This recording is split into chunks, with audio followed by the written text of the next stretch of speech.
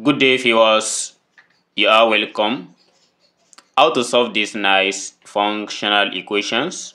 We are given f of x all squared plus f of x equals 25x squared plus 10x over 4, and we want to find f of x here.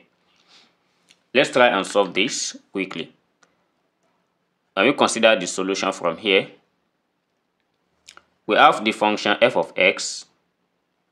Suppose I let f of x in this to be equals, let's choose a linear function as ax plus b. So by letting f of x only to be ax plus b, it means that for f of x squared, substituting it back into the given equations, we are going to have ax squared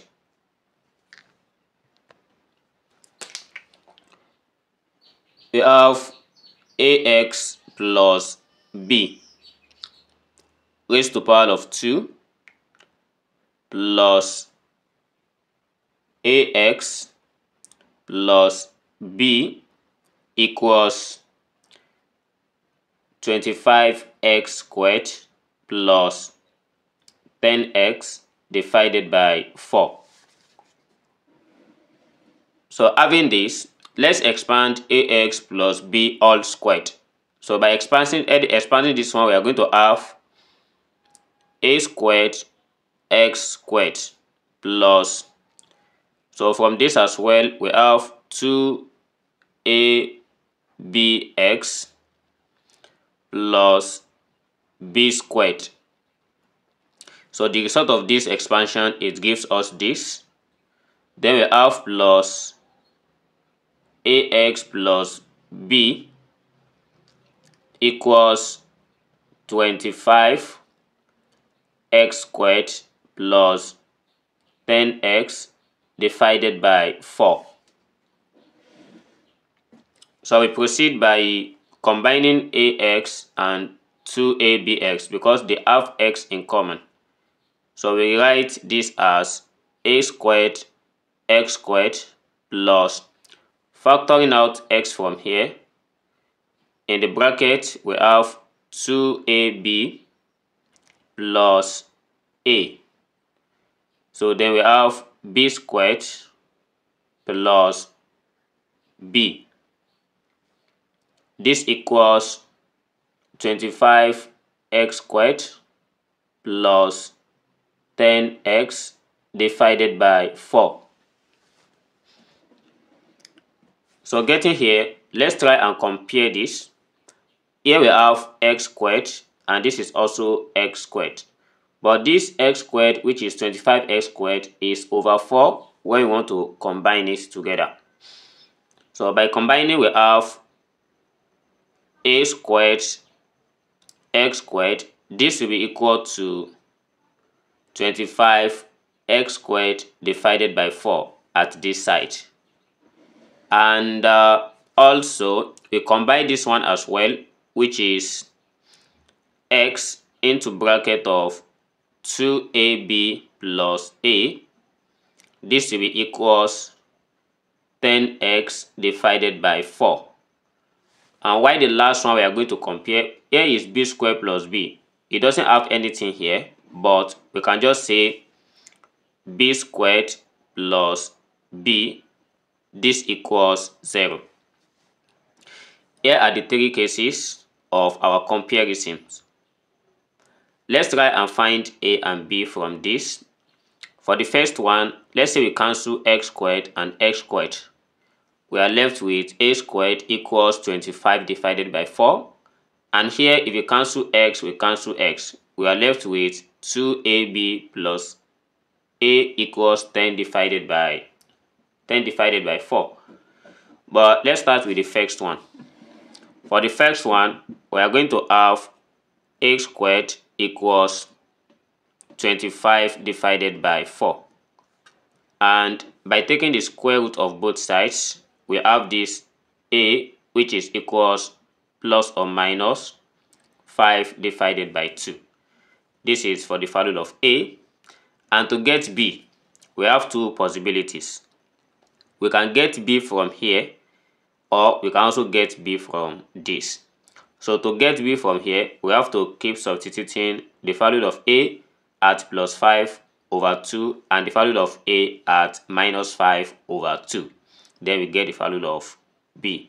But to make it easy, let's consider the last one here. So by considering the last one, we have b squared plus b. This equals 0. We have to get two values of b by factorizing. So by factorizing, we have b squared. By taking out b, then we have b plus 1. This equals 0. So if b plus 1 equals to 0, so this shows that our b here will be equals 0 and b will be equals minus 1.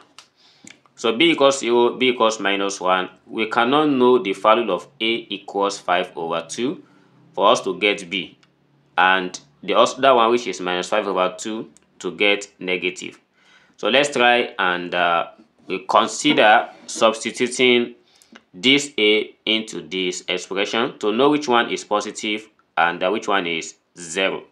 Which one is 0 and which one is negative 1. When we go for at a equals 5 divided by 2, substituting it here becomes 2 into bracket of 5 over 2 multiplied by b, then plus 5 over 2 equals 10 over 4. So here 2 cancels 2, and 5 times b, that gives us 5b, plus here we have 5 over 2, but we can just consider this as 10 divided by 4. This equals 10 over 4.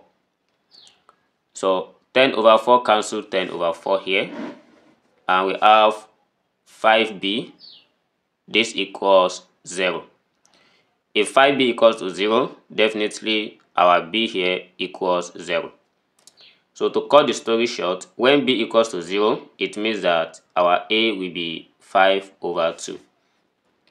And otherwise, because we have gotten the value of 0 before and the minus 1, so which shows that at b equals negative 1, this is the result we got from when we substitute a, which is minus 5 over 2. So it makes sense. Now, after getting all this, let's now recall back from the function that we let. So when we recall that our f of x equals ax plus b. So this is where we come from. So for the first one, if b equals 0, a will be equals 5 over 2. At a equals to 0, at b equals 0, a is 5 over 2. Substituting it here, we then have f of x equals a is 5 over 2x, then plus 0. So plus 0 is still gone. So here is the first answer for f of x. And for the other part as well, if we have f of x equals ax plus b, at b equals minus 1, a equals minus 5 over 2, we are going to have it as minus 5x over 2 minus 1. So this is the other solution that satisfies this. This is how we solve this problem, and I'm considering this as the first method of solving this. So in the next video I'm going to do, I will present another method. I'm going to solve this in 3 different methods, but because of time, let's meet in the next video. And here is the graph that the verification of this solution from the Wolfram Alpha. So see you in the next video, and please don't forget to subscribe, like and share. Bye bye.